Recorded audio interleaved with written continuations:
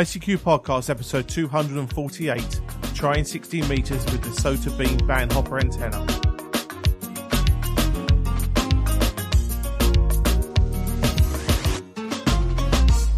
Well, hello fellow amateur radio enthusiasts, and welcome to this, our 248th episode of the ICQ Amateur Radio Podcast, supported by our monthly and annual subscription donors. In this episode, I'm joined by Leslie Butterfield, Golf Zero Charlie India Bravo, Edmund Spicer, Mike Zero Mike November Golf, Bill Barnes, November 3 Juliet India X-Ray, and Martin Rothwell, Mike Zero Sierra Golf Lima, to discuss the latest amateur radio news. And also our feature in this episode is trying 60 metres with the SOTABeam BandHopper Antenna, as presented by Martin M1MRB. Well, as always, we'd like to thank our donors for helping us keep us advert free and paying our way and our hosting costs, etc. And it's those subscription donors that we're thanking this episode. And unfortunately, no one-off donors this episode. But we'd like you to consider us by visiting www.icqpodcast.com/donate, where anything you can send our way is always greatly appreciated. Well, now I'm joined by Martin, Edmund, Bill, and Leslie to discuss the latest amateur radio news, including VDSL interference and would you buy a .com radio domain name. Hope you enjoy. Well, everybody, we've got a slightly different voice here chairing the news roundtable this episode, as we're giving Martin the week off. So I'm joined by this week's news panel, and first off, we're joined by the gentleman that I think, if I'm the supply teacher covering the main teacher, and this is the gentleman I think that's sitting at the front of the class, coming up with very wise, interesting suggestions, Mr. Edmund Spicer, Mike Zero, Mike November Golf. Edmund, welcome to the episode. Hope you're well. Oh, blimey, I thought you were going to say somebody other than me saying that. I'm the one who crouches at the back and tries to look invisible. Oh, no, you're fine. I have this impression you're at the front of the class working hard on a great answer, so there you go. Now, You've never met me, have you? No, but you sell it well on audio. Now, of course, every school should have a foreign exchange student bringing away wonderful insights into cultures that we don't understand. So to cover that role, we have Bill Barnes, November 3 Juliet India X-Ray. Bill, good evening to you. I hope you're well. Good evening, everybody. And then, of course, every school has a head boy, and for that we welcome Mr. Martin Rothwell, Mike Zero Sierra Golf Lima. Martin, good evening to you. Hope you're well. Good evening. How you doing? Very well, very well. And then we've got the person that the note I've got from the normal teacher tells me this is the one to keep an eye on. You'll probably have to send to the principal's office. Mr. Leslie Butterfield, Golf Zero Charlie India Bravo, sir. Welcome to the show. Colin, you've no idea how truthful that is. You would fall off your chair laughing if you knew my school background. Some listeners may remember many moons ago, myself, Martin, and Leslie, and a couple of us done another show for a brief period of time. It was a riot and a laugh, and certainly, as I say, I'm looking forward to working with the guys again. But obviously, Bill and Edmund for the first time, so hopefully we'll have a great show. Well, let's crack on and have a look at the news stories this episode here, and let's start off with this news story here. This is actually getting traction both sides of the river, I believe, with the AWL and the RSGB, and this is to do with VDSL interference that's happening in the UK. Ofcom and BT's spun-off division OpenReach are looking at reports of about 150 reported instances of amateurs being affected with VDSL interference. So let's throw this out to the guys and let's get some feedback. And maybe Martin, we'll start with yourself. And as I say, this is certainly something to worry into the amount of VDSL customers that it could be creating pollution problems. Well, absolutely. I mean, there's lots of different technology out there that cause problems for interference for amateur radio and other services for that matter. We've had a go about it so many times about these questionable PLT devices that manufacturers seem to be loving. But VDSL, I'll be honest with you, I've got VDSL. I'm running through a VDSL line at the moment. I've not seen any problems as a result of it. I'm aware that my neighbours have got VDSL. I don't personally see a problem from it, but obviously understand that there is something here. The RSGB and, as you said, the ARRL are looking into it. This is just another good reason to join your national body. And I'm pleased to see that they are actually effectively, I don't want to be rude, but they're pulling their finger out and looking into it, because it could get progressively worse as more and more customers sign on to these servers, perhaps unaware that in some cases the cheap routers that they may be putting online could be causing a problem. Yeah, I think potential cheap routers are the issue, because when you think about a lot of these brands that are coming out now, even from the major telecoms, are very, shall we say, off-branded modems that are coming out, makes you just wonder what's involved there. What about yourself, Edmund? Is there much experience down on the south coast potentially of interference that's being caused by broadband being supplied over these copper connections? Well, I have the luxury, and I use the word luxury deliberately, of living in a semi-rural area, and there are also no overhead phone lines. They come in underground. So I have been very lucky, and I don't personally suffer from this kind of interference. However, I have still filled in the survey to report that, and I would encourage everybody, even if at the moment, and I emphasise at the moment, that they don't suffer from this interference, because just because you don't today doesn't mean you won't turn your radio on tomorrow and find that you've suddenly got S9 plus 30 dB worth of QRM on every band going, which has happened to a friend of mine who lives only a few miles away very recently. So I would encourage everybody to fill in the survey, even if there's nothing to report, because the simple fact that it gets lots of responses could add extra leverage to it in Ofcom's eyes, because if thousands of radio amateurs respond rather than just a couple of hundred, Ofcom might realise then what they would be up against potentially if everybody who responded to the survey suddenly found themselves in the position where they were getting QRM. It doesn't take long to do it. It's not a 5-minute job, but it's not a half an hour job either. You don't need different antennas. Use the same antenna all the way through, irrespective of what frequencies it is or isn't resonant on. And make your voice heard, because in this equation, when you've got radio amateurs on one hand and broadband subscribers on the other, the broadband subscribers are always going to outnumber us by definition, so we really need to make our voices heard. Can I ask the obvious question here? What would happen, let's say for argument's sake, we have a valid argument and we put in all these complaints, and lots of people are proved to be experiencing technical difficulties caused by VDSL. What are Ofcom likely to do about it? Because if Ofcom are going to go up against the likes of British Telecom and against the big, I'm not picking on BT, but against the big VDSL suppliers, I mean, what are they going to do? Are they going to say, sorry guys, you've got to take all your equipment out? They're not going to do that, are they?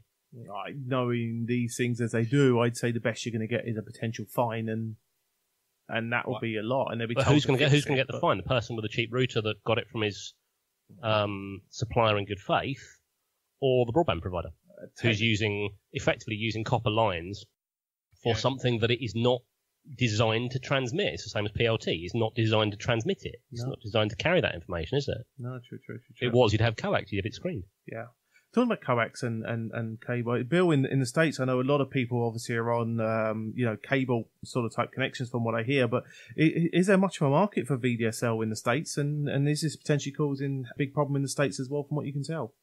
Actually, there is a market. I don't believe it's as prevalent of an issue for us. I did some napkin math here looking at the broadband internet providers in the U.S. that are over 1 million customers in Q1 2017. And there's actually 34 million DSL customers and 59 million cable customers. But when you actually look at what the DSL providers are, they're basically falling into two major bands. Most of it is a very DSL light, slower speed, just not even what anyone would consider broadband, just a constant connection, sub 1 meg. And then the other ones that they're running is they actually looks like some of them have fiber to the houses, and then they run a very small, short run of Cat5 and run DSL over that somehow. Mm-hmm. I'm not familiar with the fiber ones because I installed ISDN and DSL 20 years ago, and it's completely different now. So short runs of copper really shouldn't run into too many problems. However, I did snoop around the ARRL website, and they have a very nice DSL interference page to talk about not really what you can do about it, but just explaining what happens and what it is with some of the math and stuff. And I posted that out there in case you want to tag it on. Yeah. But it's I believe it's an issue. I just haven't run into it yet, so I haven't heard of anybody saying, "Oh, I'm getting DSL interference." I've heard of a lot of other things that were causing interference around here, but not that yet. Yeah. I mean, a lot of long-term listeners will know that we used to record the show in here in Ireland until the internet connection got really atrocious. And a few weeks ago, I had fibre ran all the way here to the house, which has obviously changed things massively. Interestingly, when talking to the installing engineer, he was telling me that in Ireland, the national telecom here called AIR is proposing to actually remove the copper lines for rural connections and actually run their telephone services using VoIP connections. Which could be quite interesting, as I say, for now. But Leslie, heading now back into sort of the London area as well. I mean, I know obviously in London you've got a ton of, a ton of other sort of, interferences and congestions going on. So I mean, it does make me wonder how people are actually picking up this VDSL interference, if you like, amongst all the other noise as well. Well, can I pick up on a few things that people have been saying, because I think there's a sort of couple of issues there. The first one is the low number of formal complaints. There's a big difference about people whinging about noises and this, that, and the other, but there's actually got to be, from the radio amateurs, when they get interference, put a formal complaint in. Because Ofcom don't count whinges. There's got to be a piece of paper, and this is what they were saying, that there is a relative low number of complaints to the users, and the only stick, if you like, you can give the RSGB to hit Ofcom for them to fill in the interference report request and the RSGB thing they're doing. And the other thing I've picked up on about as well is it's not necessarily the system, but sometimes it's due to poor EMC housekeeping, attaching things to the box, not using feeders. And that has sometimes caused problems. But so the couple of things I am trying to say is, A, put a formal complaint into Ofcom, do the RSGB survey, very, very important, because that gives them ammunition, and try and keep the housekeeping, the EMC housekeeping. I have in front of me a copy of Guide to MC by Robin Page Jones. Now, it's an old book, but some of the things in there, I use it all the time, and it's very, very good. It is old, but a lot of the thing is still valid today. And the reason we get these problems is because people don't do good housekeeping. Over to you. Yeah, no, good shout. And remember, guys, we had the news story in the last episode about Ofcom flying engineers 500-600 miles to go and find out why people couldn't lock their cars with their key fobs. So, Ofcom have the resources, guys. Use them. In the UK, and certainly make the reports and make them take action. We'll move on to our next news story here, and this is news of a fault in the BBC network that brought down 18 local radio stations that happen around the Oxford area, as I say. So, Edmund, I'm wondering, because I'm not quite sure if you're quite far enough south to pick up on this problem from that area as well, but it's quite interesting, isn't it? The fact is that the BBC, with all its networks, can be brought down just by one issue. Well, some things never change. 20 years ago, when I was at university, I used to listen to BBC local radio in the eastern counties, and quite often on weekday evenings they used to present one programme from, I think it was Northampton, between 7 and 10, and then the programme that followed between 10 and midnight would come from Norfolk, and the two presenters quite regularly wouldn't be able to hear each other, or they'd have switching problems at 10 o'clock and all that kind of thing. And this was before the internet came along, so I read this story, I smiled to myself and thought some things never change. But it does seem very surprising to me that in 2017 something like this could happen, and I think that most listeners who didn't know better, I mean, in the news story they mention BBC Three Counties, which is Beds, Herts and Bucks. Somebody living in Buckinghamshire might shrug their shoulders and say, well, why would a fault or a problem in Oxford take my local radio station off the air in the home counties? So as with all things, always have a backup, always have a plan B, always have a CD that you can stick on and a CD player to put it in just in case everything goes quiet. Just because we changed the century doesn't mean we changed Murphy's Law. Yeah, do you know, I was writing something for somebody else the other day, and I was saying to him, just because we've changed the delivery mechanism doesn't mean the rules change. It's that same thing, you know. Everything still appears the same way, as you say.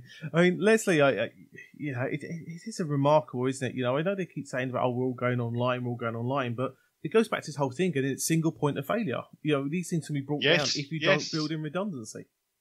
Absolutely. This is, I mean, everybody knows I work on the railways, and that's the one thing we keep going to. We don't want things that are reliant on one thing. You've got to have so much redundancy built in. Yeah, if one tiny thing goes wrong, that's it. You know, the whole, not on the railways because we've got redundancy, but on radio systems and computer systems, one thing goes wrong and a lot goes down. Definitely so. I mean, I don't know, Bill. I mean, any way of getting around this? Because the States must have the same problem, I'm sure. The States is probably built on the same sort of infrastructure, isn't it? I mean, you know, everybody's sort of liable for this across the world. Well, two things here. First is on the States, almost every broadcast station's automated now. A lot of them, depending on what generation that they were brought up on automation, they're like pre-scheduled, and a lot of times that can be done remotely, and they just kind of run. A couple other stations, I mean, they're getting satellite down feeds from like a master broadcasting station, and they just retransmit. But this is the second thing is this is very interesting because I actually looked on the history of this. BBC started this virtual local radio station back in 2014, and they have a pretty neat article about it. But the thing that caught us in this with this issue was the quote in there. They talked about all the local controls and all the local things you can do at the radio station if something goes wrong, or you can turn on the ISDN line and connect back home and that kind of stuff. But the system was designed to ensure that only the back-end equipment is centralized so that production teams, this is a quote from that article, production teams can continue to present from the local community just as they do today. Well, that's all well and good, but if you don't have material, you got nothing, you know, even it's all on a remote data center somewhere, and they had some connectivity issues. And they also said in the article I read that BT, that's British Telecom, confirmed the issue was caused by an engineer carrying out pre-work activities in Oxford with a fiber tray. Oops. Yeah, redundancy. Hello. Yeah. And Martin, this affected the whole of the UK as well, didn't it? I mean, this was from the south coast right up to the Scottish border. I don't think it was all of them. The whole UK, but there were stations throughout. You know, as you're dotting up the country, there was, you know, it was from one end to the other of the country. There was problems. It was, and these are all the stations that have effectively subscribed to the VLOS service, where they centralise all their services. They have as I understand it, they have the core of the mixing desk up in Birmingham or somewhere like that, and the mixing desk and everything else is local. So they are reliant on this connection to their central offices, wherever that is. On paper, to me, that's a great idea. Sharing resources, yes, it's great. From a cost point of view, yes, that's great. They say FM, DAB, and AM went silent. Well, the cheeky part of me says, well, DAB, don't worry about that. No one listens to that anyway. But I'm in serious now. They're the ferry. Yeah. But as we've mentioned before, what about redundancy? One BT engineer in Oxford could break this? Now, okay, that's an impressive faux pas for the BT engineer. But what about running a different circuit? Why is it only on one circuit? What about running it a different way? Probably through a different provider, because let's face it, you know, if BT have a problem, you could go via your other provider as well. Some of the comments they made on it, some stations couldn't put music or jingles on the air. So they've just got live mics then. Right. CD players? Anybody? No one got a CD player anywhere? If you've got the digital studios, great. I can see there's loads of advantages to this sort of stuff. Why wouldn't you have even just a basic analog switch or even an analog mixer in a rack that you could switch directly to the transmitter? Because reading into this, it looks like the transmitters are connected to their central repository. So why wouldn't you just have an analog switch that you could connect, and then at least you can get something on the air? I did actually hear one rumour, and I have to stress, I don't know if this is true, but it was rumoured that one studio lost comms back to their central offices, which dropped all the presenters off and the local team off, but left a caller on the air that they couldn't disconnect. Fortunately, the caller behaved, but I do understand that they had to make some changes to the system, shall we say, which, if it does lose a connection, just fades the caller out. But I've heard that from a couple of different BBC people. Look, anybody that's worked in any level of technology industry will know the reason why somebody went in and sold the solution. You never need a backup because the SLA on a servicing is so great and it never goes down 5 and it's great and no one actually stopped and actually said to us, but what happens if it does go down? You know what I mean? And with radio, silence is the only thing, your airtime audio is the only thing you've got to sell. Okay, you're not selling it, but it's the only thing you've got. When you get silence, that's when you've got a big problem. People notice 2 or 3 seconds of airtime, think, hang on, he hasn't pressed something. Yeah. When something else goes wrong. Don't get me wrong, they managed to get 5 Live, which is just a national medium wave station, onto the transmitter, so there was something there. So they can get the signals to the transmitters. Like, well, why is everything centralized? Why have you not got some local backup? Yeah. Even if it is over a domestic broadband line. Yeah. Oh, yeah. All this stuff ends up being cost. And that's somebody made a decision that's worth the risk to not spend the extra money for Here's these a cheeky idea then. They recently published how much major celebrities or high-earning celebrities on the BBC get paid. How about we look at the ones that are actually any good? Let's have some cost saving, shall we? I was going to go for more popular ones. I was going to say all these massively high-priced sporting events they bid for, which aren't worth the money. How about you actually stop paying the money and put it towards improving your service? Yeah. But I don't get paid anything for doing this. That's true, Leslie. And as I've always said, Leslie, you're more than welcome to share in the losses. I know. But going back to what you were saying about these systems, right? They're getting very, very clever, very technically advanced. Now, I can't repair some of them, and the only thing you can do is you switch the on-off switch to the off position.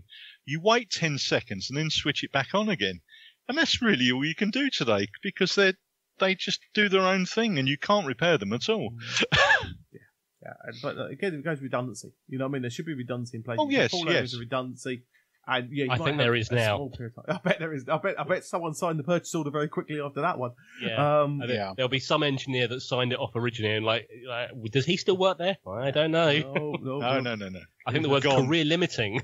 That could be where the money came from. Some middle manager got the bullet and they took the wages and bought the backup system, So, we jest. There you go. Right, okay. Surely you've got an old modem you could lend them. I've got a couple here. I've got a couple of bean cam modems that they're ready to go, So actually, now you talk about that. Have I got a backup internet connection for this?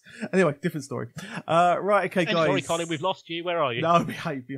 Right, okay. Next news story, guys. Be careful. Lock your wallets up and put your credit cards away. There's a chance to spend some money here.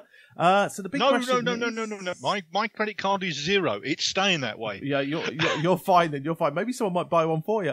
Bill, we've got a chance here to have a .radio domain name. So the question is, would you go with an N3 JIX .radio domain name? Not at this point. Not for $30. When it finally falls down in line with like what I'm paying for, regular .net, renewals are like $8 a year now. Yeah, I could drop $8 on a vanity, domain name, but at this point, it's like $30 a year. Well, I haven't seen $30 for a domain name, for unless you're cyber squatting for years. And I suppose that's the question, Edmund, isn't it? I mean. The thing is, we've all been told to go out and buy our domain names. A lot of us have got our callsigns.co.uk and .com and .net and all those things. So is there any appeal for a .radio domain name, or is this just another instance of the internet finding a way of milking domain name money? Yes. No, it's not. It's not a way of milking domain name money. It's a way of milking your money. So, Leslie, you won't be buying one, I take it? No, I was born in Yorkshire. I'm generous. Okay, Martin. Sorry, hang on. Let me just write that down. Hang on a second. Yeah, Leslie's generous. Yeah. I'll remember that next time we're at a social gathering. Just remember, Leslie's generous. Around the drinks are on him. Exactly. So what about you, though, Martin? Would you go for a .radio? Probably not. I mean, we've had .fm around for a while, and I worked for a radio station that had a .fm. It was their name, .fm. But it was weirdly managed. Like at the moment with .com or .co.uk or whatever, you can just log in and you say, okay, this at mydomain.com can point to this, or you can set up your own stuff. The .fm, you had to go through and you had to almost send stuff off and apply for the changes to take effect. It wasn't as easy to manage. I was short of subscribing to one of these. I couldn't tell you how the .radio works. Do I really want one? Probably for my call sign. Probably not, because it's more to type in. I've got m0sgl.com, shameless plug, and everybody knows .com. Do I want a .radio? No, but I can see what it would appeal, why it would appeal to people. But can people other than radio stations have it? I don't see why not. But I think they're aiming it primarily at broadcast radio stations. Yeah, looking at the pricing structure and the policy here, it does look like you have to have some sort of radio influence. So there is a price. Oh, it does say licensed radio amateurs, yeah. Yeah, so there's a pricing for licensed radio amateurs and radio professionals, so your DJ, etc. Now, technically, the ICQ podcast, if we wanted ICQ podcast.radio, we'd have to pay about $250 for it, or €220. Would we? For the price of that domain name. Would we, though? Because we are all licensed radio amateurs. We are technically a web radio. Well, I think that technically as we're a radio, we would have to pay as an internet radio. And there's different pricing depending upon what you are. Okay. So, but the question is... I think we'll stick with the .co.uk and the .coms. Yeah. It does the job. I can sort of get it. I tell you what I think is I get it for radio stations and internet radio stations, etc. I don't know if individuals need this. I think your call sign's very unique to you. You should be able to get the domain name. You should be able to make a claim on a domain name if it's already taken by saying you've got the right to have that as your brand. Can I put the other thing out as well? Is a lot of people don't understand. I'm talking to the non-techie, to the non-radio people. There is a radio station in London called Thames Radio. It's just a digital radio station, but their website address is thamesradio.london. So they've got a .london address. Now, when I first saw that, I'm a techie, and I didn't understand the .london, like .london what? And so I was sort of expecting, I tried .com, .co.uk, and none of it worked. And then I realised, we'll just try .london, and it worked. So I think it will add a layer of confusion to non-techie people. Yeah. I mean, look, guys, it's there for you if you want. I just think it's a bit overpriced. I mean, I have a Lycos account, and it cost me half the amount of that. Yeah. Yeah, I'd agree with you. It looks expensive, but again, guys, I'm sure there might be people out there who might be interested in doing that. We've got a link to the domain name registrar on icqpodcast.com. Check out, obviously, make sure your domain name's available. Just because we're not buying ours, please don't buy ours and send it off to a horrible website. But I've just registered m6boy.radio. Thank you. I won't even ask where that's going to. And I'm open to bids for it. Exactly, open to bids. Yeah, thanks, mate. I knew you'd find a way to make yourself an extra $5. so there we go. Okay, next news story here. An interesting website here on real-time band conditions. Quite a nice little simple website here, Leslie. I can see this being quite handy to use on a mobile phone or on a small PC, maybe operating portable. This looks quite an interesting little website, this. Is that the band conditions one? This is the one, yeah, bandconditions.com. I've used that before, and it is incredibly easy to use. It uses, you've got your bands, and it uses a simple traffic light system. And it is incredibly easy to use. I mean, anyone who's sort of done any work on propagation knows that the maths can get a bit horrible, but just literally you can look at it and within a second work out what the band is doing. It's very, very easy to use. And I've used it before when we've had special event stations, just plugging about. I've just had a little PC going in the background just to find out which bands are working. And I would thoroughly recommend it. Yeah. Edmund, would you agree as well? Certainly very good. I could see this being on a little tablet, a mobile phone, maybe on an operating desk out in a field somewhere, or, you're operating maybe on a home station. Be a very handy little system just to see where the bands are, isn't it? Absolutely. I used it this lunchtime, and I gave myself a double shock because if you go to the website www.bandconditions.com, make sure, before you get excited about the data that's displayed in front of your eyes, make sure that you've clicked the link at the bottom of the screen for your particular part of the world. Because even though I'm in the UK, when I first typed in the website address, it thought that I was in America, so it gave me a score of 100, which is wide open for 40 metres. And I thought, oh, this is good. I wonder why the band's so quiet then.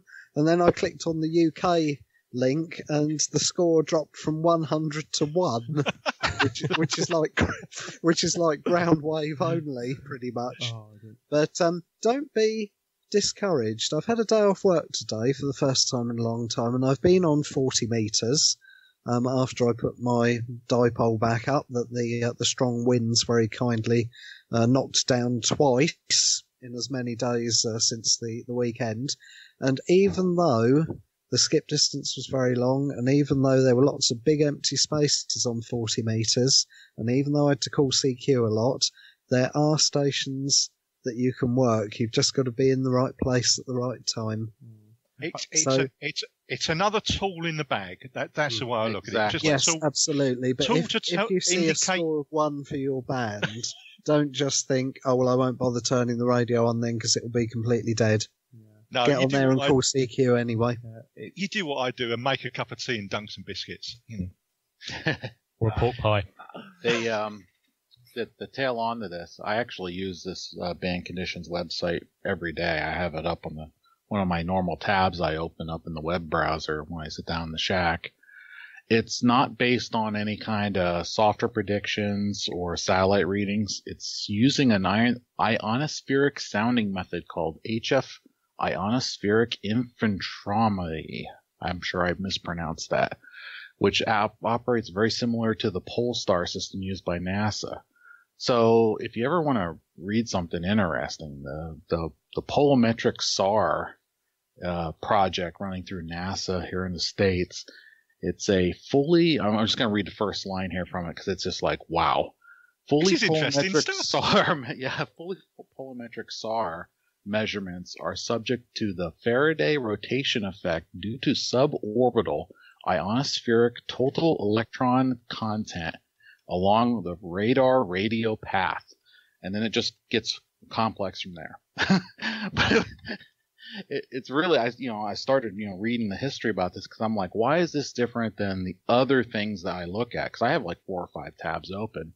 The other one I use all the time is the VOCAP prediction, or VOACAP. They just upgraded that display, and I finally got used to it. It used to have a nice round chart for me. It looked like a clock. Well, now it's, a plot chart, and it's very, very, very interesting how multiple pieces of information, you actually get a really good picture of what's going on. And, I always context everything was, if you think the band's dead, still call CQ anyway. You will be surprised. No, I'd agree with you. And you say, was it they say there's always loads more people sitting there listening than actually calling. So, your call could wake the band up when everyone's sitting there, thinking nothing's going on. So certainly would agree with that. As the guys mentioned, it's a very simple website. So you've got to make sure you click your location at the bottom. I'd say there's no sort of sneaky stuff going on with trying to find where your location is or your GPS is or sniffing your IP address. It's a very simple website, nice and straightforward, and and it updates itself nice and regularly as well. So I have to be honest, so I made the same mistake as Edmund. I was sitting here looking at this, thinking, "Oh, that's good." And as soon as he mentioned click on the UK, I did that same thing as well. But it's good because it looks at the moment like we've got 80 meters, 40 meters, and 30 meters in the UK. Yeah. Absolutely wide open. Now, I'm not going to switch my radio on and try that because the last time I did that, it sent the audio all over the top of the podcast. But it looks good. Although part of me, because there's no adverts or anything on here, I'm wondering who pays for this. It's a very good website. It looks really, really good, but it's clearly someone's donated the gentleman that runs it. I remember seeing his call sign on here under the instructions. Oh, he was in there somewhere. Hang on, because there's the thing. There's K5BIZ. Okay. And he's in Dallas, Texas. Okay, so clearly this is obviously something that he's put on, so fantastic. Well, he's done a good job. Yeah. The other thing I'm going to ask you, obviously on even on our own website, we've got there's a little band conditions gadget. I wonder how that works in comparison to this one. I know that some of them work along the basis of getting information from the cluster. Be interesting to see how the data compares with what people are putting in the cluster, what that thing on our website is promoting, and what this is showing compared to what's actually live. It'd be interesting to try the three. Yep. Yeah, that'd be interesting. Indeed. Okay, so last news story on our list here, and I think this could be potentially quite important of a news story because we've got here a suggestion that the electric cars could be a greater threat to amateur radio than Powerline. Now, obviously, Powerline has been quite an emotional subject for a lot of amateurs, and the flooding that's doing, and the emissions and the noise, etc., of those devices. But certainly now there's a claim that these electronic cars could be the next problem. Bill, probably the States of the three locations we're in is the leader in electronic cars. I'm wondering if there's any rumblings of this, because this story originates from South Africa, but I'm wondering if there's any news that this is starting to become a problem in the States, or has this been identified in the States with brands like Tesla, etc.? I haven't heard anything yet. However, I can tell you that I believe it was last year or the year before. Yeah, I think it was last year. Tesla partnered with one of the national chains of restaurants, and they started putting these charging stations. So they actually put a charging station out at our local restaurant here by our large interstate that has, so the Tesla cars can back in and hook up and charge, I guess, for free. I'm not exactly sure how that works either. But I can tell you from the equipment they put in, the transformers they put in, very, very, very large transformers. So I'm assuming that, anytime you have any kind of large equipment, depending on what kind of quality it is, I'm sure that these things are ripe for interference. I just hope those transformers noticed yet. aren't switch modes. No. I don't. Well, with the size of them, I'm not even sure if that's probably not. Right? Probably not. I'll actually have to take some photos and next time I'm out there and ship them around on email so you guys can look at them. But it's, they put a nice little fence up to keep you away from the transformers, and it actually looks like a small substation. But apparently that's so that they can charge these things real quick. Not really tailing on to the electric car rate interference issue. I do want to mention one concern I had was we recently had to evacuate some people in some states here in the States. And I really wonder how an electric car, drives, 600 or 700 miles in an emergency with very few charging stations. That's I don't a know good how point. That works. Mm-hmm. And I do know from one of the student workers that helped me here, he's a volunteer firefighter, and they actually had to get specialized training on rescuing people from cars that have large batteries in them because A, lithium batteries are fire hazards, but B, depending on how the collision happens, the vehicle might actually be electrified. Yeah. So he had to have special training on how to rescue people from these vehicles. Very, very interesting whole series of weaving issues with these new electric cars coming out. I'm thinking though, Martin, when we think in Europe, a lot of European governments, if I remember right, I think the UK followed suit with the Germans and the French, and they've set a deadline of combustion engines ending, I think it's 2030. It does make you think what Bill's saying there. I think that's diesel, isn't it? They were talking about doing that, weren't they? Maybe, but they're talking about the promotion, aren't they, about electric cars and about bringing them on board and all the rest of it. So the question is, we're going to need fast charging of some description of these electric cars, as we say, or we're going to have to find something about the battery and make it go longer. So I suppose that the layman's logic would suggest that, as I say, these things could potentially be, a problem. They certainly could, and obviously, if you're going to have to charge your cars, you need the ability to do it quickly. You're going to need effectively large power supplies in order to generate that amount of electricity. I can't think the government have totally thought it through in that sense, because if somebody needs to, you already have parking problems in a lot of areas. You can't find somewhere to park. If each parking space then needs a power supply or a way of plugging your car in, that's not going to work very well, because a lot of people do park in all sorts of daft places. It just means there's less places to park. Equally, isn't this just transferring the pollution to the power stations? Is that not just moving all the power station or the smoke and the fumes and stuff to a power station? Yes. Equally, we already get quite a lot of interference from other things. I mean, I often get noise on 2 meters in the car when certain motorbikes go past me. Motorbikes who, let's be polite, people might be compensating for something with. I quite often get interference on 2 meters when they go past me. Certain old cars, you hear a chronic whine coming across the from the car. Is it going to get worse with electric cars? Probably. I think this goes back to the first subject we were talking about, and it's about collecting the information. Then the national society is getting involved, and when they've got the information from the radio amateurs, using that collective information to put pressure on the regulators and say, here, these products are causing problems. But the trouble is, when they're out there, it's very difficult to change it. I mean, we had this discussion on the last show, 3433.92. They're not going to change that, but that's really what they should be doing. Yeah. But without that data, we haven't got anything in our hands. But then by which time it's too late, and it's out there. It's I think it's called a barn door open. Yeah. I just see this as being another one of those problems they're getting.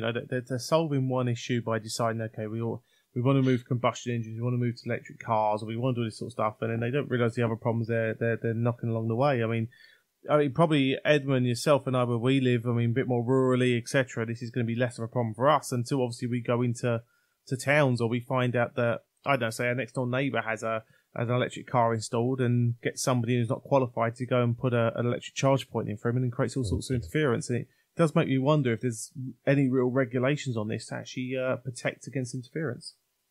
Yes, I could see the charging side of it creating more interference than the driving side of it. I mean, my own car, which is runs on unleaded, all I need to do is turn the ignition on and the built-in sat-nav screen lights up, and if I then tune across, probably on HF, I don't really do HF mobile, but certainly on VHF and UHF, there's all kinds of spurious signals here, there and everywhere. So, I don't really know what to add, to be honest, Colin, beyond what's already been said, other than that I could see the charging side of it being the thing that causes the big problem, rather than just people driving them along the road. They need to come up with some kind of regulation, I think, to say you may not cause interference, and if you are causing interference, or if these products are causing interference, they must be removed, that sort of thing. I know that there are FCC regulations on equipment that does that. I think the same sort of thing should apply to cars as well. I did read somewhere that there was someone talking about having a particular area of a band that certain things could operate in, that they could cause interference to. The cheeky side of me says, could we make that 218 to 220 megs DAB area? No, I'm just being cheeky there. No one will notice. There you go. Well, the other thing I just wanted to mention, guys, is we haven't mentioned a hurricane that hit the Florida area, the States and the Caribbean, pretty much because we're about a week, obviously, behind on release of the show. But obviously, I'm sure my colleagues here will join me by saying our thoughts with anybody that's been affected with it, and obviously we wish good health and great, success to the members of Aries and similar groups, and obviously helping people out through that disaster through the Caribbean and into Florida there. So I'm sure we all concur with that. As I say, our thoughts were obviously with you guys, but as I say, our record schedule, as I say, is going to make this as though it's sort of an old news story by the time we come round to it. But certainly, as I say, we appreciate everything you've done from the Aries side of things, guys. And so hopefully your families are safe, etc. And so not too much damage done there. Well, let's do a quick roundup. I understand this is something that Martin does, so we better keep tradition. Edmund, let's start with yourself, and anything interesting you've been up to since your last appearance on the show that you may wish to share with the class. Well, my last appearance was quite a long time ago now, because on the week that I should have been making an appearance, I was actually at a planning meeting for the local radio club, which by happy coincidence coincided with the club's annual barbecue. And that was a planning meeting for the International Lighthouse and Lightship weekend. So I camped out at my local lighthouse. I think from memory we worked Chris Howard, who can't be with us tonight. He mentioned on the last show that he worked you, yes. Yeah. So that was good because 2017 was the 20th anniversary of the Lighthouse Weekend in its current form. It does have roots going back a bit further than that, but this is the 20th year that it's been in the form that we recognise it today. So I wanted to do something a bit special, so I camped down there for the whole weekend. There were no major disasters or problems or anything like that, apart from me getting woken up at 3 o'clock on Saturday morning by what sounded suspiciously like 2 gunshots. And one of the other people camping down there heard them as well. But I'm pleased to report that nobody got shot.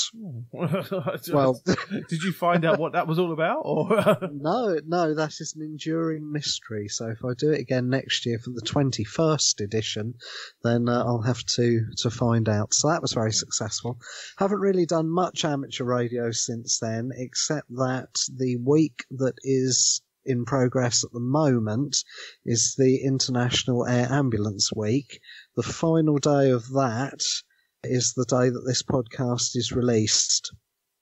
So if you are listening to this on the day of release, HF has been very difficult. So for the final day, the Sunday, I'm going to get myself up onto some high ground somewhere and hopefully will be heard on VHF widely across Sussex, Surrey, Kent, London, Essex, maybe, on 10, 642 and 70 SEMS, vertically polarised FM, maybe a bit of SSB. So if you're around on Sunday, have a listen.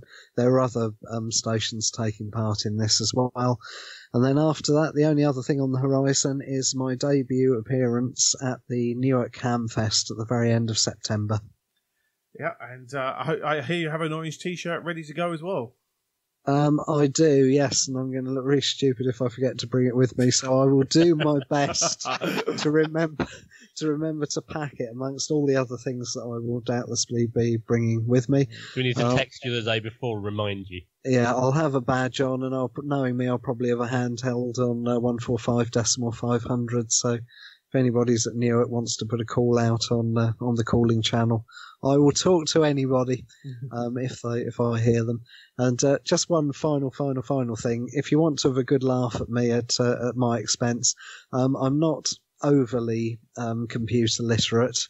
And earlier in the podcast we mentioned that radio stations could apply for websites that end in .fm.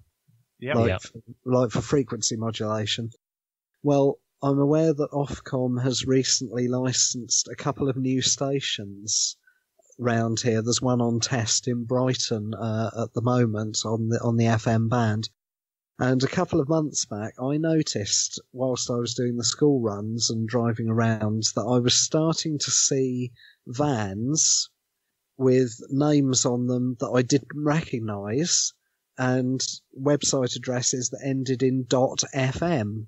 So I thought, okay, these must be company vehicles for these new stations that are coming online. Are they facilities management companies? You've beaten me to it. But I've looked at the roof and thought, well, there aren't any masts or antennas or anything about it, and it would be an odd name for a radio station anyway. Can't remember what it was. And I don't know. We have some odd ones anyway. As you rightly say, eventually, after a couple of months, the penny finally dropped that in this context, .fm didn't stand for frequency modulation. It stood for facilities management. So if you want to have a good laugh at my expense, then feel free. We're all guilty of that one. I think I had a similar experience. I looked at that. I think it was an interesting name for a radio station, and it wasn't even their website address. It was just listed on the side of their vans. That's an interesting name. Wonder where that comes from. Well, yeah, facilities management. Yeah. Oh, I don't know. Bill, stateside there. What's been going on since your last appearance? Quite a bit. I actually had a few things because it's been a month since I've been on the call last, something like that, or a month and a half. Because I had to work during the last time we were recording, so it's been a while. So I had to go back and look at a few things that happened. Well, starting at January 1st, there's a tradition every year. You make some New Year's resolutions, things that you want to do. I usually, do things like, stop drinking so much, lose some weight, stop drinking so much coffee, all that kind of stuff. And those things go out the window about the 3rd of January or whatever. Well, this year I said, I'm going to do 3 SOTA activations before, January 1st, 2018. And I finally got the first one done. Hooray for me. Yes. And it was completely unplanned, which is hilarious. So I always pack up my stuff and throw it in the back of the car when I go up to the in-laws, because if the kids are playing and things are, not going on, or, I go outside and sit on their picnic table and I, set up the KX3 and, do work some radio and stuff for a little bit. Well, there was a real lull and they wanted to do some stuff. And I, pulled up my little map of what SOTA summits are nearby. Whiskey 3 Papa Oscar 008 Mount Pisgah Mountain was 15 minutes away. So I'm like, hey, can I disappear for an hour? And, my Mrs. B's like, yeah, okay. So I jumped in the car, drove up the mountain, hiked a little bit to the summit, and did my first SOTA activation. And I worked like 5 stations because the bands were dead, because that's what usually happens when you want to go do a SOTA activation. That's when the, sun starts puking out x-rays. So that was very exciting. So I got that done and I posted a few photos. I worked VK5 PO on 30 meter FT8, which, once again, for the time of day and the band conditions I felt it was, I was shocked that I got a VK5. So I always wanted to share that with everybody, just so they understand. Just because the band's kind of dead, you might get those itty bitty little micro openings of a few minutes. So call CQ, you never know. And then about a month and a half ago, there was quite a bit of a discussion about doing a satellite QSOs before the 10th anniversary next year. Done. Brilliant. I did 3 satellite QSOs on AO85. I guess it was 2 weeks ago from here at work. NA2AA, NJ4Y, and KC3GFZ. My home grid square, which is, just a few miles down the road, not really rare. This grid square, Fox Nancy 11, apparently for satellite work is relatively rare. And Matt, who was, successfully made it through the hurricane according to his Twitter feed, he's from Florida, and NJ4Y, and he's just like, hey, I need your grid square. I'm like, okay. So we set up a sched and I got on AO85 for the first time. Now this was my first FM QSOs on satellites. I did SSB ones back in the 90s where it was VHF up and 10 meters down, and it was like you do upper sideband up and it came down and lower sand, or it flipped it. I can't, it's so long ago. I don't remember the exact specifics other than, they were like AO7 and 8. That's how long ago it's been. Now they're up to 85. So anyway, it was my first FM satellite QSO, so that was kind of exciting. And then I'm not going to be Rare DX next week, but I am island jumping next week for the vacation with the missus and I are celebrating our 10th anniversary, and we're actually going to the islands. Not taking any radios along because it's the first island jumping. I'm not sure what I'm going to run into yet, but it's going to be fun so I can at least scope the area out for maybe a future, right? Yeah, no, exactly. And congratulations on the 10th anniversary. Yes, thank you. Right, so you'll be island hopping over next weekend, and I'd say good luck in leaving the radios behind. I know it'd be always difficult, isn't it, to leave a radio behind, but good luck. Who we got next? So let's go, Leslie. Leslie, what have you been up to the last couple of weeks? You're recovering at the moment, aren't you, sir? You've had some success. I am. I've been under the knife. But when you're getting old, bits don't work anymore. So it's sort of not repairs on radio. They've had repairs on me, but hey, we're getting better. It's all good. It's all good. What have I been doing? Well, because I've been at home, all those projects you have an idea and then you buy the bits and pieces and you put them in the cupboard and you say, one day I'll get round to that. Well, that's what I've been doing. Couple of them. I'll take the first one. I had a little Mizzou 3.5 megahertz handheld that are full of crap and gunk, and I thought, I've got to get that working. And I thought I cleaned it all up, and we tried it down the club, and that was a load of palaver. It was sort of on 80 meters somewhere. it's a VFO crystal controlled handheld, no longer in production, but we managed to get that up and running, and all cleaned up, and that's all good. Other little projects we've been working on. There's a little crystal calibrator I bought off eBay, which works an absolute treat. And we've dug out some little house boards that I had in the cupboard. And there's a little 80-meter transceiver that's next on my list. I've got to get the bits for that, but the board's already made. It just went in the cupboard, but now it's out the cupboard, and those are the next things. So yeah, I've been incapacitated, but does that mean I've not done anything? No, I've been busy doing amateur radio, as you do. Exactly. It sounds one of those ones where you've got an opportunity and great for you to take it. So hopefully you enjoy the time there. Martin, what about yourself? What have you been up to the last week or so since your last appearance on the show? Yeah, on the last episode.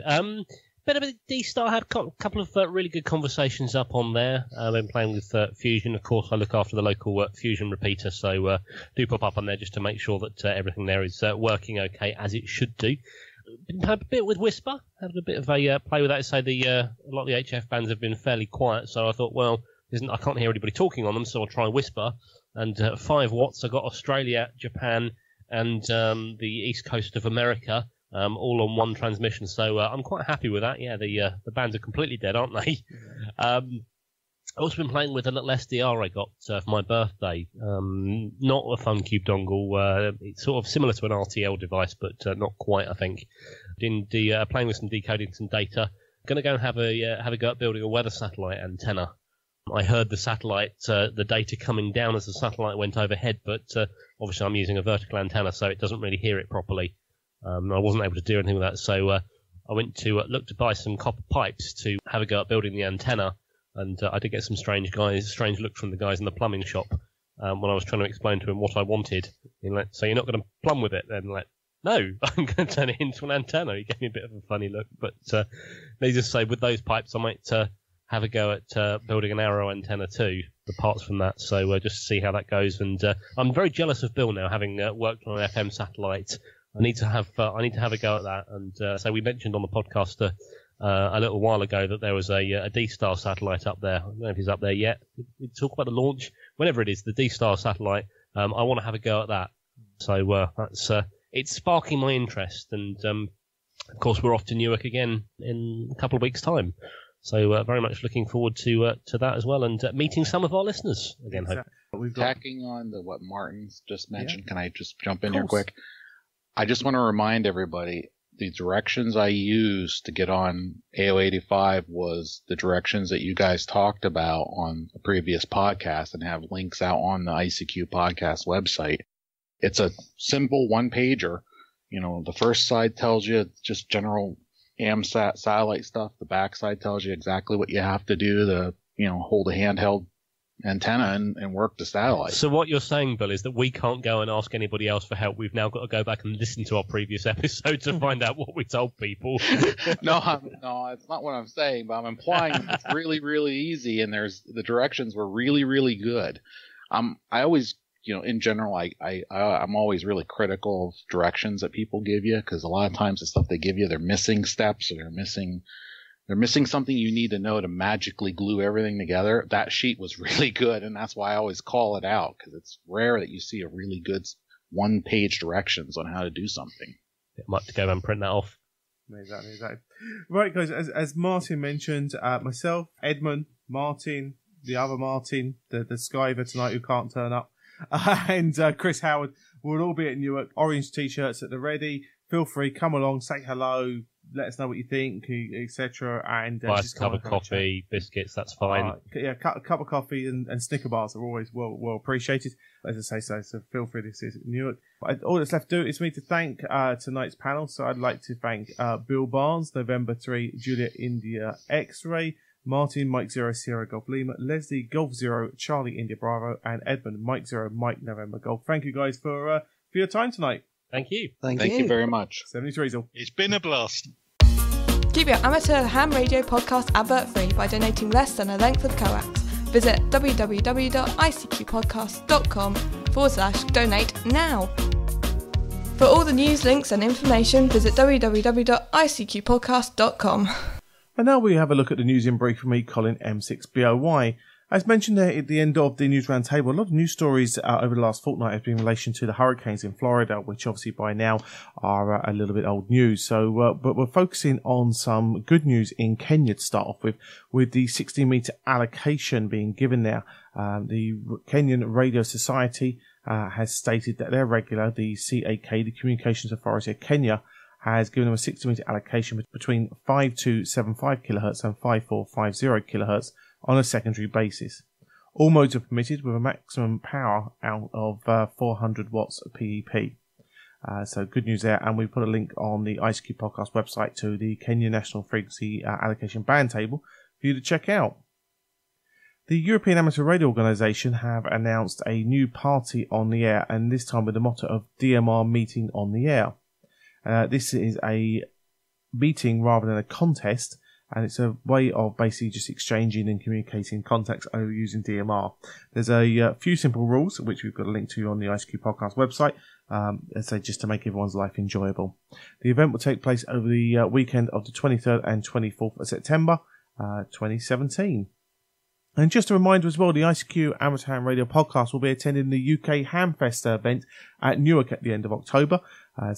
Your team will be there. Myself, both Martins, Chris Howard and Edmund Spicer will be there wearing our orange t-shirts, etc. Feel free to come along, say hi, say hello, etc. If you have any feedback for us, notes, etc., feel free to pass them on. We'd be more than happy to engage you and have a chat to you about the show, and certainly find out what you enjoy about the show and receive any feedback. So feel free to say hi. Tell us what you think. Well, now we head over to our features episode, which is Martin M1MRB's feature in regarding trying 60 meters and using the SOTABeam BandHopper Antenna. I hope you enjoy, guys.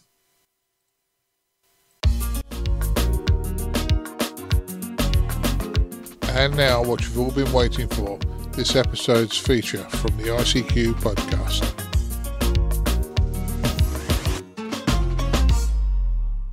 Hi guys, for this episode's feature I wanted to talk about 60 metres. Now if some of you have been on 60 metres, you know how good it is. For people like me who'd never been on 60 metres until recently, I often thought, you know what, it's going to just be too much trouble. I can't be bothered, I've got to do modifications to the rigs, I've got to build myself an aerial. And I was being lazy. Let's be brutally honest, I was being lazy. And I thought, well, what's the point of just having a few spot frequencies?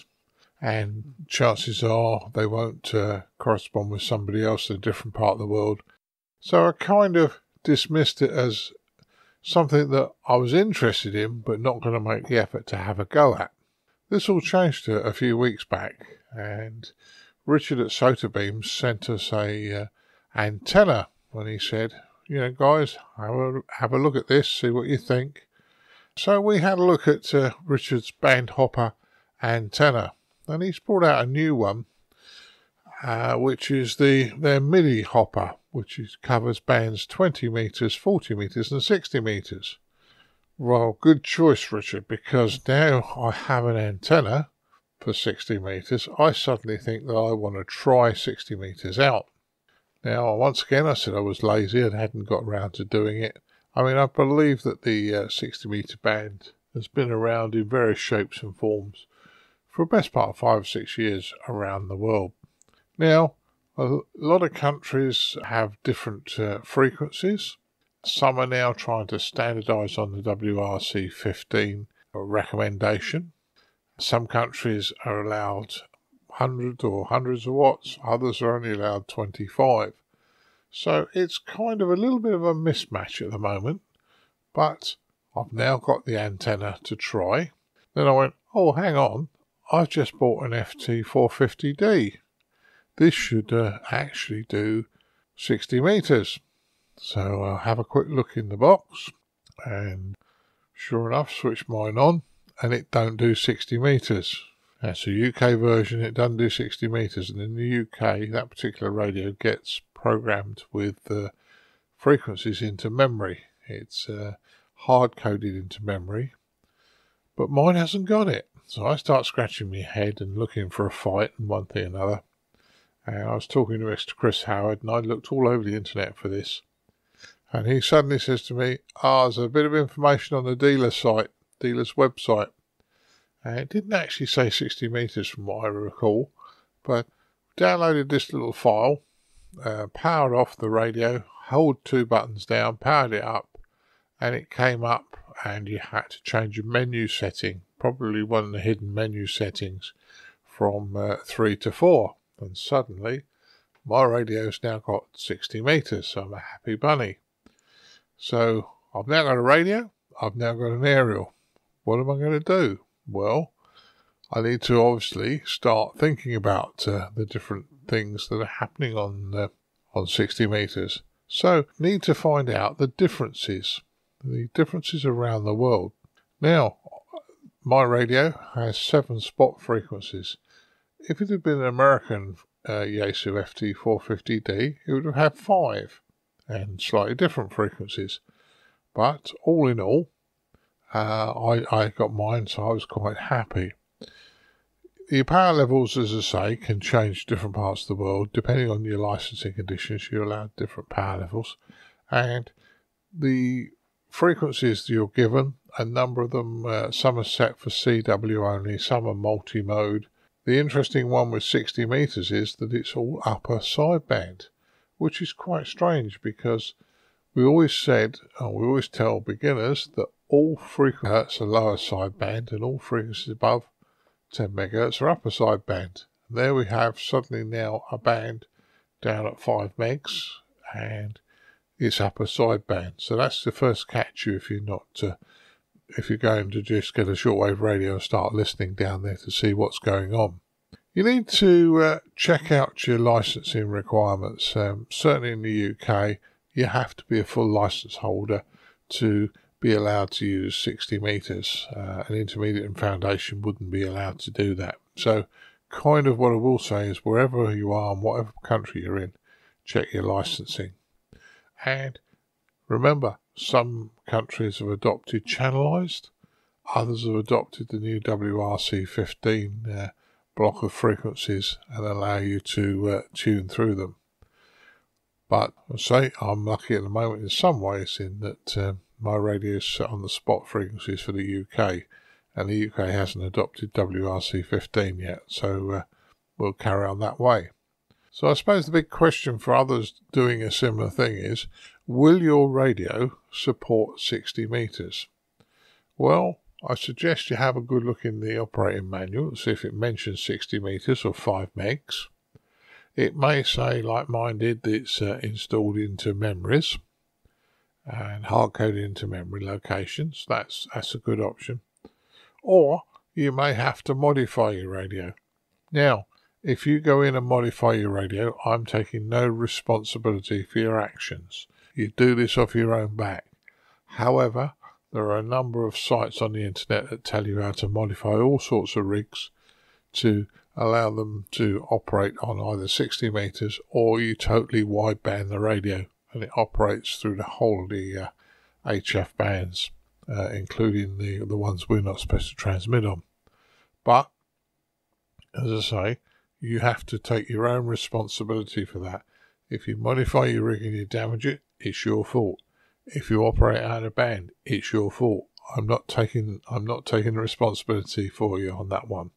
But once you've got a radio that's modified and can work on 60 metres, you're ready to get started.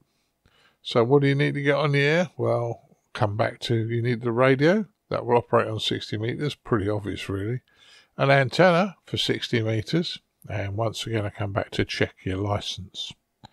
Now, we decided to give this antenna from SOTABeams a try, and I've been out a couple of times with it.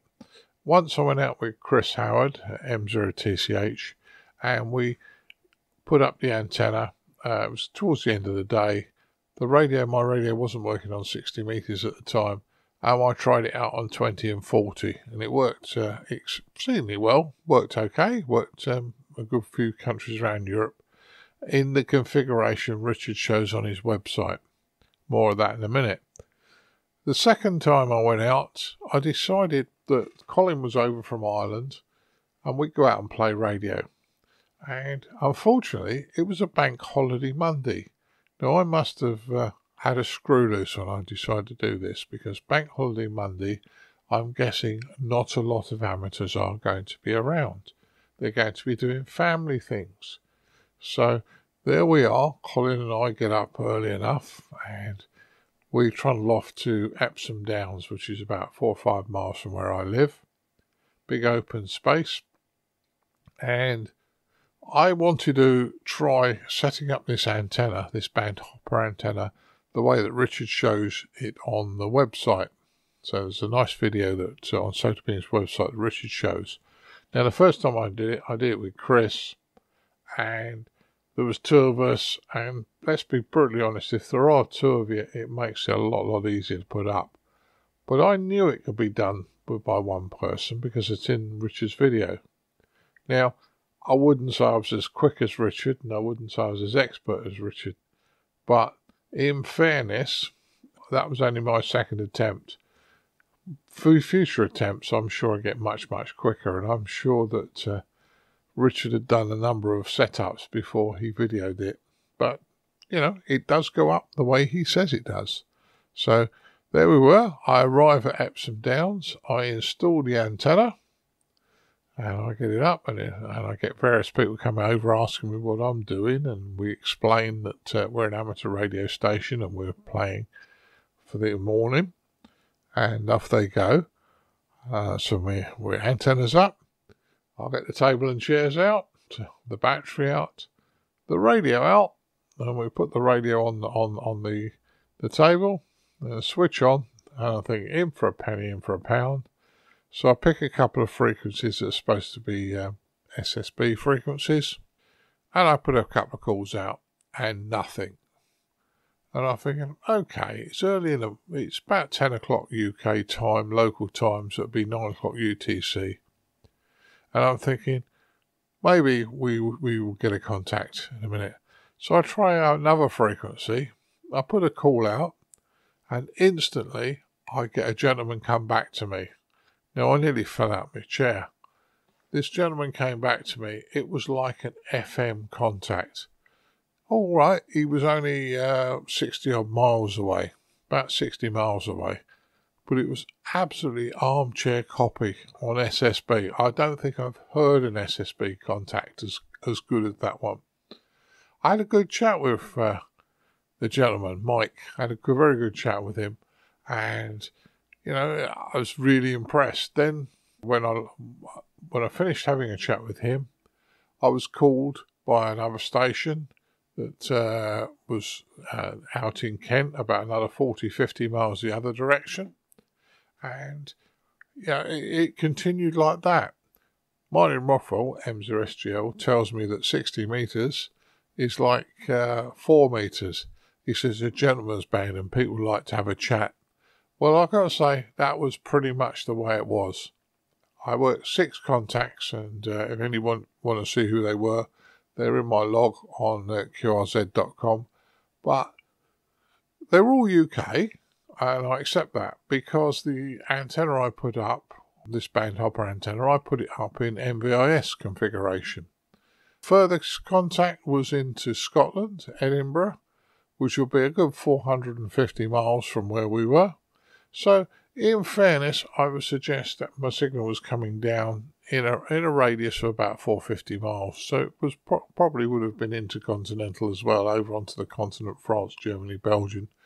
But I was more than happy to do my various contacts around the UK, being a starter. Now, while we were doing that, the general public popped along, which is always good, and managed to explain to them what we were doing. And they get very impressed, and they go, yeah. And that was quite nice, because I had some sensible questions from some of them. But certainly worked well. So, Would I recommend people having a go at 60 metres? Well, quite honestly, yes. I'm now looking up the modifications to do to a couple of my other rigs to get them onto 60 metres, because I want to have another go at this. And as I say, it works very, very well, 60 metres. The BandHopper antenna that Richard lent us from SOTABeams, great little antenna. That worked extremely well. Yes, you can get it up and working with one person. And the whole situation, the whole thing we took out on Monday morning to do this quick bit of operating was probably the least amount of gear I've taken in my car to go out and do operating on HF. All I had was the radio, a fishing pole, one of these fiberglass fishing poles, a BandHopper antenna from SOTABeams, and a battery, table and chairs, a pencil and paper, and away we went. And that just worked so well, so I was very, very pleased. So would I suggest you have a look at it? Well, yeah, of course I would. More people on 60 metres, the better.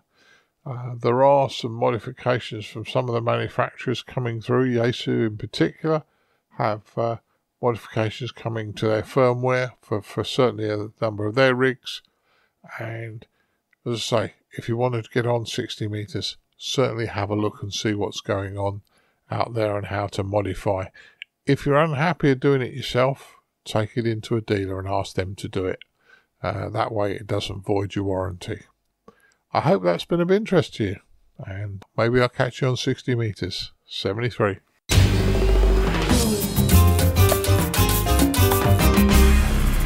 The ICQ Amateur Ham Radio Podcast, serving the amateur ham radio community fortnightly since 2008. Well, as we start to wrap up episode 248, one of the most enjoyable things of doing the podcast is getting feedback from our listeners. And we start off with a quick mail here from Peter Caffrey, Kilo 5 Papa Delta Charlie. And he says he appreciates the podcast show and appreciates the liveliness of the whole crew. And it always makes him smile when the female voice ends her jingle statement. That lady's voice is Emma, who's Martin Rothwell's fiance. And we keep threatening to ask her to do some more jingles for us. So we must get round to writing those and asking Emma to record those for us, because she does a great job on those, doesn't she, Dad? Yeah, she certainly does. And I'm going to embarrass her if she ever listens. But I know what he means. It's that sexy sigh at the end. It's kind of just a sigh at the end of one of the jingles that really sort of think, yeah, that's different. So I'm glad we kept that one in, Colin. And Emma's a lovely lady. I saw her a couple of weeks ago with Martin, so that's good. Yeah, no, so. And then we've got a mail in from Dave, Mike Zero Tango Alpha Zulu. And he just wants to make a small correction for us. He's a long time listener to the show, enjoys the show greatly, but he wants to just pick up on something that was mentioned in the last episode. I think we were making mention in relation to the news story about the gentleman, the M6, who was helping rescue someone who became in distress and was alerting emergency services. And there was a comment made by one of the contributors about being able to dial the emergency services in a mobile phone that doesn't have a SIM card. By all accounts, that's now been changed due to a lot of hoax calls, which is a real shame that that's the case. But you need to have some type of SIM in the phone for it to actually work on the UK networks, certainly. Which I think that's a bit unfortunate, but at the same time, I suppose it's the usual thing. The behaviours of others affects things for everybody else, doesn't it? Yeah, certainly does. But I suppose the old saying, when all else fails, amateur radio doesn't. So, take your handy talkie with you. It's very, very useful to have with you at any time when you're out and about. I must admit, I keep one in the door pocket of my car. And when I'm out and about, or if I go out for a wander, I just take it out of the door pocket and away it goes. And I must check the charge on it now. Usually it's pretty good. It doesn't run down. But if you do have a handy talkie in the car, check it from time to time that the battery hasn't run down. You don't want to get caught out. Yeah, very true, very true. Well, it was certainly a very enjoyable episode, and certainly very enjoyable helping you test the SOTABeam BandHopper Antenna there as we were trying the 60 metre band there the other week on Epsom Downs. We'll have a few pictures. They were already posted to the Facebook group, but we'll put those up on the website as well, of what we were doing there at that day. Certainly a very impressive, simply well-designed piece of kit there from SOTABeams, and I know something certainly that made our life very enjoyable there for the few hours we were operating on Epsom Downs before we got flooded by the horse racing goers. Yeah, certainly. And as I said in the feature, it was probably one of the smallest amounts of kit that I've ever taken to go out and play HF. Just an antenna, a radio, a battery, table and chairs, and a pen and paper. So, and away we went. That was great. Yeah, exactly. And those contacts were, most of them were very, very crystal clear, as you say, and certainly very enjoyable. So, look, it was a good experience. We'll obviously pop links to the SOTABeam antenna on our website if you're interested in finding out more. As I say, and I know that the SOTABeam guys will be up at Newark for the Hamptons. We appreciate the Richard SOTABeam's passing on the trial demonstration kit for us. As I say, if you check out the ICQ podcast website about get involved, you'll see the rules about we have about taking the demo kit. We are allowed to review it on face value. We get no financial inducement for it, etc. And that's certainly the case. And Richard knew when he sent that down to us that, as I say, we would review it as is. So thank you very much, Richard, for doing that. And we'll be returning that antenna back to you at Newark in a couple of weeks' time. Well, as always, guys, we'd ask you to keep in touch with us. Usual methods, obviously, visit the ICQ podcast website, icqpodcast.com. Feel free to check out the donation page while you're there. Anything you can send away is always greatly appreciated. The Facebook group is also getting close to hitting 500 members. We'd really be grateful if we can get to that number soon. As I say, that's an opportunity for you to share news and information with the people in the community, along with find out the latest information on the amateur radio news. You can also do that by signing up for the website's e-newsletter or by following us on Twitter. Our Twitter handles are at Colin Butler and at M1MRB, and we try and post as much as we can throughout the 2 weeks between the two episodes. Signing up to the newsletter could be quite a good idea because not only the newsletter but the Facebook groups, we will be publicising how we're going to be communicating about the Newark Hamfest. We're going to be trialling live blogging while we're at Newark Hamfest this year. And as I say, obviously, we need to get the links out to you to let you know what we're up to so you can see what's going on over the 2 days of Newark Hamfest.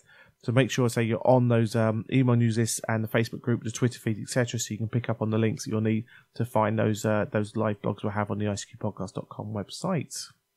And again, we've mentioned you a few times throughout the episode. Make sure you come along and say hi. We always enjoy having a chat with everybody along the way. So I think what we need to do now is to thank our panel this episode for the on the round table. Martin Rothwell, Mike 0 Sierra Golf Lima, Leslie Butterfield, Golf 0 Charlie India Bravo, Bill November 3 Juliet India Foxtrot, and Edmund Mike 0 Mike November Golf. I think that just about wraps up everything apart from sending you off to make a cup of tea, Dad. Yeah, certainly. I will in a minute. But what I want to say to all of our listeners is thank you very, very much for your downloads. Trust me, we do appreciate every one of them. And although Colin stepped in for me this episode because I was totally zonked out, we do appreciate it. And we do these for you because we enjoy them. So thank you very, very much for your downloads from all of the team. And, I'm off now to make Mrs. B a cup of tea before she gets in from work.